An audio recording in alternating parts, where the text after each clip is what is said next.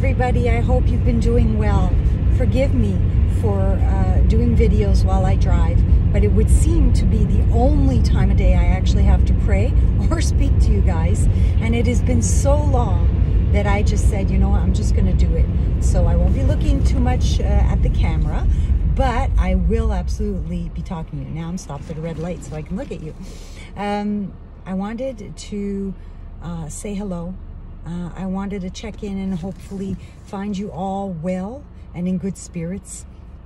I wanted to make sure that everyone's okay, and if anybody needs prayer, to please write the prayer that you need in the comments, okay? Because I will be praying, and I have been praying a lot. God is doing a lot in this world. There's a lot shaking, literally, and people need our prayers. And I am just encouraging you to pray for people around the world. Yes, I'm talking about Turkey, Syria, I'm talking about Israel, I'm talking about Ukraine, I'm talking about Russia, I'm talking about the whole world, because this whole world is officially in the grasp of the beast system, and we know that. We know that. They're not hiding it anymore, nothing. And I don't want to spend my time talking about everything that has been going on in this world publicly to unshamefully flaunt the fact that the devil is in control, or at least he thinks he is. He is not. This is God's plan. But I am coming here to say that more than ever, we should be encouraged, not discouraged. We should be praying and not doing something else. Now, I just want to encourage you, if God has put on your heart to come closer, to draw to Him, to even fast and pray, I want you to understand something. God doesn't do that every day with you. He doesn't do it every day with anybody. When He calls you and draws you to Himself, it is time to do it, because that is the time that He wants to speak to you. And when you go into to God and you answer that call, I want to encourage you with a little bit of how-to, if you will, because I feel like God needs to speak to a lot of us, but we're not listening. And it's hard to listen. It is not easy to listen. And it's not because we're so distracted with household stuff, or you can't get peace and quiet. It's where our heart is. And we have to get our heart to the right place when we pray, to be able to then be led by the Holy Spirit to either A, pray the right prayers, or hear His voice. The reason why I'm saying this is because God is bringing us we are in a season of deception. Many of us will be deceived, but God is so incredibly gracious to us that He will call us out of the deception. I believe that. He is a good God, but you've got to answer the call. So the first thing I want to encourage you to do is to praise. Go into praise. Chris Garcia has a morning praise session. He encourages us only to focus on God, not our problems, not where we think we should be. We have to be able, like a good, amazing friend of mine says, is to reset your brain to thinking you know anything and being open to learn again, to be corrected, to see something differently, not to be in a place where, okay, I know I'm right in everything, and I'll just praise God because now I want. No.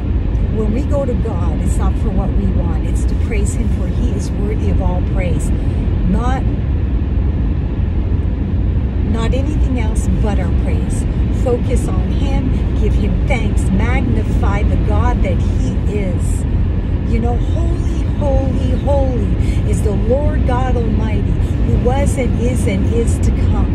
Angels sing this to Him over and over again. Worthy is the Lord God Almighty of all of our praise, just because He is God. Not because our life is perfect, not because we think we've got it, not because we are sinful, no, and forgiven. It's just because He is worthy, period. We have to be able to go into prayer with that heart, where suddenly our burdens take a back seat to any motivation we have to pray. Do you understand? When we forget ourselves and we pray as per the will of God, suddenly we start seeing His will. Suddenly we start understanding truth as it is. The blinders are removed and we see the ruses of the enemy.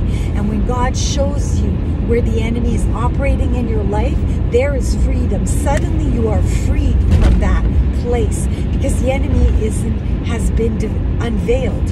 And when the enemy is unveiled, he scatters. He knows he's going to get caught. He knows he can't remain. He can't persist unless you let him persist. Unless you persist in the lie that you were in, that God just showed you was a lie, he'll remain because he can continue deceiving you. You see, I'm not saying we're all being deceived. I'm not saying that we're not. We're all somewhere in our lives, we do not have the full and complete truth. But God is so good that every step that we are in to more and more open our eyes, he can't open them suddenly. We would not know what to do with all that information. He's got to train you as you move along. However, if you stay distracted with life and whatever that life is bringing you, whether it be in form of persecution of any form, whether it be in the form of sadness, of depression, hey, I've been in all those places and I still am in some of those places. But God makes it bearable. He strengthens me. I am filled with joy and hope. I see the breakthrough. I can't see what it's going to look like. I don't know how it's going to happen or even when. But because of the power of prayer and letting go of my things and going to God and giving him worship, the devil has to step back and you take your place as daughter and son of God before the authority above all authorities, and you are freed from that burden, and in return you are given peace that surpasses all understanding. That is his promise to you.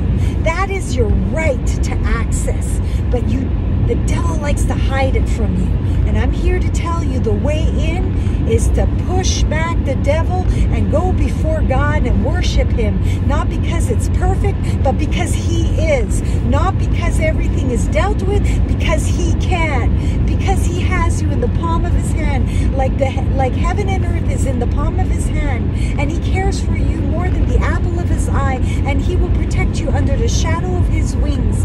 He will be there for you. But you need to get there with him. You see, that's a choice. That's the choice we make. It's funny how with God, we have to take that step forward for him to thus pick us up and bring us with him. We always have to take that first step because it's always about choice. You don't only make that choice the day you say, I believe in Jesus Christ. You make that choice daily. You renew your faith. You renew your choice. You renew your forgiveness. You renew your commitment to Christ. And if you don't, that is where deception can hang in. That is where he can grab hold of you. In every pain, in everything you are living, you go to God first. You let him do his work first. Then you will see the direction you're supposed to go in. It doesn't make sense to be in pain and to go forth in a direction that God has not directed. You can't hear his truth through pain. You can't hear his truth through suffering or through staying in that place of burden and of yoke and heaviness and needing to be able to get rid of that heaviness and burden in you before you hear his voice. God is in a place of peace. God is in a place where your burdens have been given up to him and he takes them. And it is so true. He is so faithful. You know, situations don't always change, but God sure can change your mind, your heart, and then suddenly, because of that breakthrough, your situation will change. You'll see it will. He is very faithful. So I pray today, God, that this word has attained the very depths of the souls of everybody listening. I pray that you would guide them into your presence. I pray that every burden, every heartache, every pain, every discouragement would take a backseat to giving you glory, because you are worthy of all praise. And I pray that in that praise, that they would find their liberty, that they would find you, that they would hear your voice, that they would see the victory, that the enemy would flee before you, because he can't stay in your presence, but we can go up in your presence. Hallelujah, because of the finished work of Jesus Christ. So today, I pray that every one of my brothers and sisters would find freedom in your presence, freedom from the heaviness of whatever burden they carry today, of whatever their situation is, and in that freedom, that solutions and breakthrough would come. I pray this in Jesus' name. God can bring you victory. His glory is assured. You belong to Him. Go to your Father and watch Him take care of His son, His daughter, His child. That is you. Don't let the devil make you think different because of what you feel. Go before God and seek the truth. God bless you. Have a wonderful day.